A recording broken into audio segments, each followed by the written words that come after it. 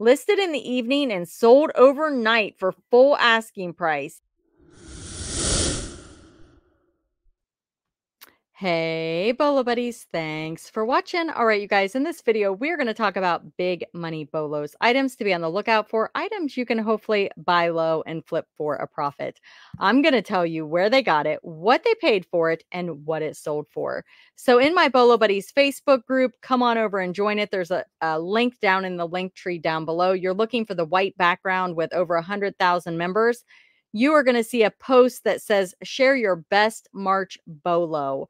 So come on over, share a bolo, and have it featured in a video just like this.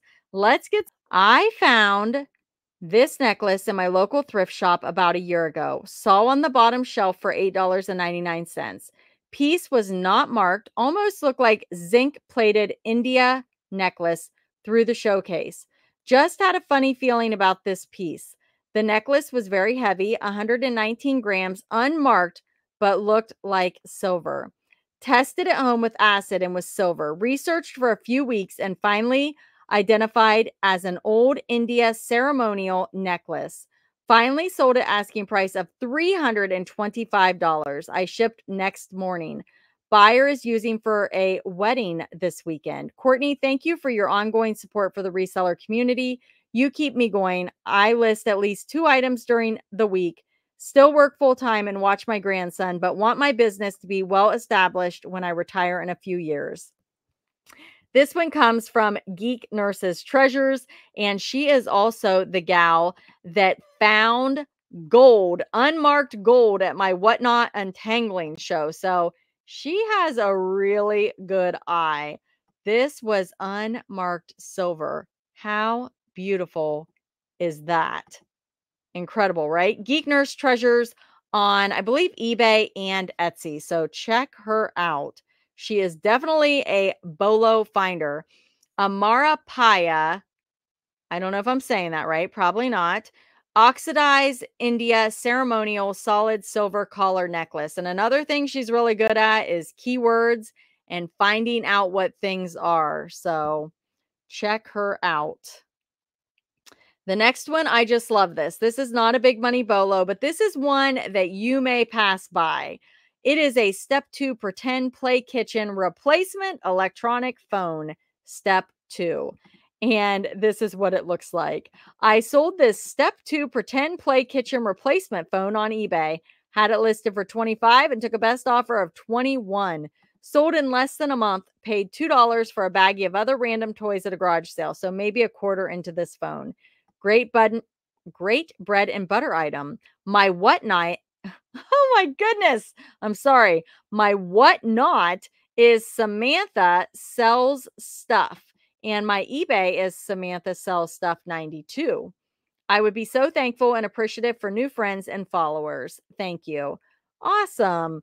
All right, you guys, give her a follow on Whatnot. And again, I'm selling on Whatnot. And I forgot to tell you guys, the gold necklace that she found, it had gold spacer beads, and I think it was carnelian, something like that. I don't know. I'm so bad with jewelry, but I think she paid $15 for it. And I want to say she said it was valued at 200 to 300. So that was a super cool find. I think I shared about it in another video. But yeah, you can definitely find bolos on Whatnot. So if you want to join Whatnot and you're not already on Whatnot, you can use my referral link down below and you can get $15 to shop with that. So come hang out with us and make sure that you also follow Samantha Sells Stuff. All right. This one comes from Childhood Finds. It's a rattlesnake mug. Ooh. Check it out. And she's showing the imperfections. Nice, nice. She does a great job. That's a great way to do it, you guys. She said, I picked up at the Salvation Army for $1.99. It sold within a few days for $79.95, even with the defects, guys. It wasn't even in perfect condition, she said. I learned that Craig Ferguson used this mug and that is what gives it the premium price. Childhood Finds on YouTube and here on eBay. So check her out on YouTube. She is fantastic. I had this gorgeous Kate Spade skirt listed for a year, had picked up at the Goodwill for $4.49. It finally sold on best offer for 45. My guess is the size is what took it so long to sell. Posh Closet Jiffy Thrifty. So this is another one that you just wait for the right buyer. It's a size 2, so it is a small size. So $5 into 45, still a great profit, just took a long time to sell. And I think you'll find that with clothing. A lot of times smaller sizes are harder to sell. They either sell really quick or they take a long time. Man-eating plant, Venus flytrap, animated Halloween shop of horrors, LED see video. Oh my goodness, should we?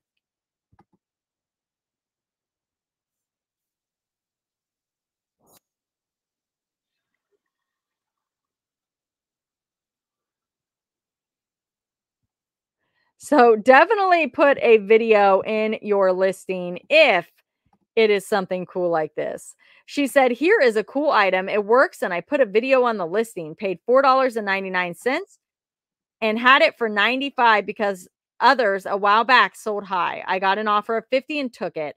I still made decent money. My name is Gina and my eBay store name is Timeless Treasures by Gina."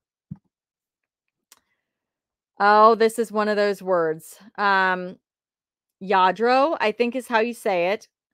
I had it down and then nobody was sharing this word and I kind of forgot. But it looks like it should be Ladro, but I think it's Yadro. Like sounds like Yadro. I could be wrong. You guys let me know in the chat. Retired figurine daydreams, girl in hat holding dog. Purchased this at an estate sale in June for $3, sold for $170. If you don't know, this is a great brand to pick up. A lot of them are Bolo items, and this is what it looks like on the bottom. These right here paid 15, accepted 90, bought at an auction. And this one comes from the Picking Hammers. So 15 into 90. And those are authenticity guarantee. Huh. Wonder why, since, I mean, because they sold for 90. Is that just something that the seller can pick? I thought it was shoes over a certain amount. You guys let me know. I'm not sure on that. I don't sell a lot of shoes.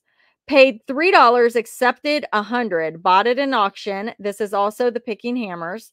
Knew nothing, really nothing about it. Thankfully, a buyer did. Uh, Quantum Caress biofeedback machine. No clue what that is. Kind of looks scary. $3 into 100. That is great. All right. This is a Jet Air hair system, hot air curlers, rollers complete, 36 pieces open box. Paid $2, accepted offer of 65, almost kept it because, well, I have hair. That's awesome. She almost kept it because she has hair. That's the only reason, just she has hair. That looks like a lot of work. Oh my goodness. You could have done a before and after. That would have been fun, but it looks like it's not been used. The Picking Hammers. That was funny. I have hair. Ma Dudley's Secrets of the Dudley Homestead Cookbook. Ooh, 1977, Maine by Avis Dudley. Cookbooks. I bought this cookbook for 30 cents at the Goodwill bins. The cookbook features recipes of a woman who cooked for guests in her home in Aroostook County, Maine. Listed in the evening and sold overnight for full asking price. eBay store is Daisy Chain Treasures. Wow. Talk about somebody was looking for this item. Sold overnight. This is not something that you would typically think would sell overnight. Someone was looking for it. I wonder if she would have priced it at $500 if they would have bought it. You never know. What do you guys think? Let me know in the comments. Barbie vintage graduated pearl necklace, 1960s sunglasses, zebra swimsuit, and bracelet. I found a little baggie of Barbie items at a thrift store for $1. I don't know much about Barbie, but the items looked old, so I did an auction. Sold for 90 and buyer paid shipping. My eBay store is Jen's Fun Finds. And yes, yes, yes, yes. Some of these can go for big money. This is a nice little lot. I'd like to know what Flippin' Friends thinks about this. Flippin' Friends sells vintage Barbie. She specializes in clones and she sells on Whatnot. So check her out on Mondays. Flippin' Friends, all one word, on Whatnot if you like vintage Barbie. She's got the deals, and you will also get a little bit of an education if you're over there because a lot of people in the chat are talking vintage Barbie, and she also knows her stuff. So give her a follow. And again, if you're not on Whatnot, that referral link is down below. You can get $15 to shop when you join with that link. This one is from Nooks, Crannies, and Irresistibles, purchased at the Salvation Army for $1, still sealed in original package. I love the challenge of selling the unusual items. I noted in my listing, not recommended for the intended use due to the age. 1983, sold for 25. Yeah, this is something you could also sell under collectibles.